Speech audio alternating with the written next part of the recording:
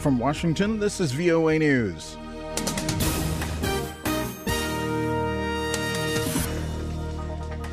I'm Vincent Bruce reporting. The most recent video by Islamic State militants draws U.S. criticism. U.S. President Barack Obama has strongly condemned the brutal murder of a Japanese hostage held by Islamic State militants and vowed Washington and its allies will bring the perpetrators to justice. Mr. Obama's statement Saturday came hours after a video showed one of the Japanese hostages, journalist Kenji Goto, holding up photos appearing to show beheaded co-captive Haruna Yukawa. The Islamic State group, which now controls a third of both Syria and Iraq, had threatened Tuesday to behead the hostages within 72 hours unless it received a $200 million ransom. The militants no longer want money and are instead demanding the release of Sajida al-Rishawi, a female suicide bomber candidate imprisoned in Jordan. Pro-Russian rebels have launched an offensive on the key Ukrainian port city of Mariupol. In an escalation, the European Union foreign policy chief warns could lead to a further grave deterioration of EU-Russian relations.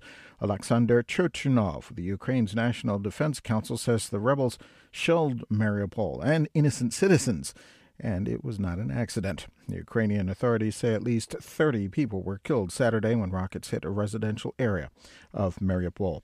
Officials in Britain say a nurse stricken with the deadly Ebola virus has made a full recovery and been released from a London area hospital.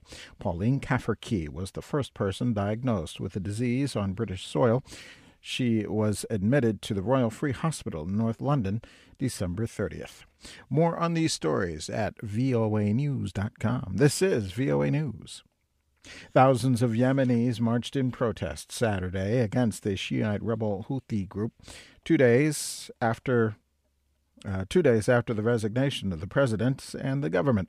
Witnesses say demonstrators marched from a square near Sana'a University toward what had been the homes of the country's leaders in the capital city.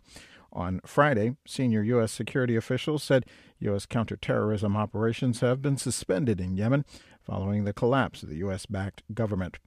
Sources close to the situation said the resignations of Yemeni President Rabu Mansour Hadi and the government of Prime Minister Khaled Bahah has left U.S. anti-terror operations in the country paralyzed. From London, VOA's Henry Ridgwell has more on the situation.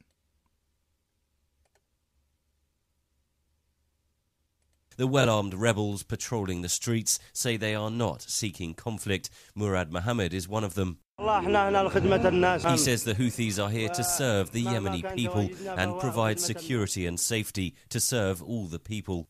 The president's resignation, however, has left a dangerous power vacuum, says Yemen specialist Kate Nevins of the conflict prevention group Safer World. The Houthis are actually unlikely to want full administrative power themselves. I think they are unlikely to want to be held accountable as a formal government. The Houthis make up around a third of the Yemeni population. Henry Ridgwell for VOA News, London. World leaders are arriving in Saudi Arabia to pay respects following the death of King Abdullah. U.S. President Barack Obama is cutting short a visit to India to fly to the Sunni-ruled kingdom on Tuesday. Others arriving to offer condolences and meet the new king include Britain's Prince Charles and Prime Minister David Cameron.